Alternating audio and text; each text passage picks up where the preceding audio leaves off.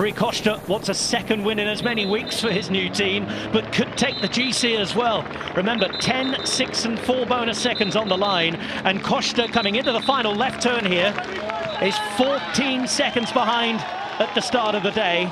Take that to 15 now with Ciccone having taken a bonus. Here we go. Arendsman is there on the wheel and ready to try and pounce. It's Costa who leads it out from the front. Rui Costa is there. Rui Costa going to the line, but here comes Arendsman around him. Arendsman is there, but Costa's holding on. Rui Costa to the line. Oh, and Costa has it. Rui Costa wins the final stage. 10 bonus seconds go to him. The clock rolls on. It's past 5 now, and Rui Costa takes the stage and takes the general classification on the final day in Valencia.